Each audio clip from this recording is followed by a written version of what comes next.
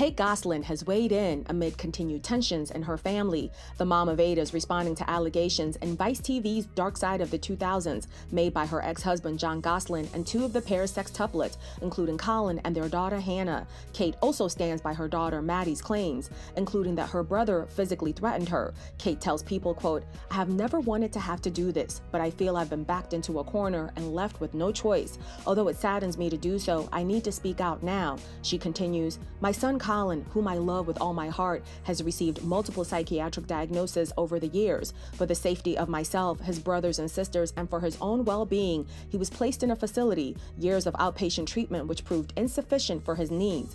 John and Collin have not responded to Kate's statement, but both have acknowledged in the past that Collin was hospitalized at the age of 12. In their episode of Vice TV's Dark Side of the 2000s, John says that he spent $1 million to get Collin out of treatment. He also previously told Daily Mail in 2019 that Collin had no known diagnosed medical condition at that time other than common ADHD. John, meanwhile, claimed on the Vice TV program that a doctor had said that there's no diagnosis yet and that they're going to figure that out. Kate had previously told People in 2016 that Collin had special needs.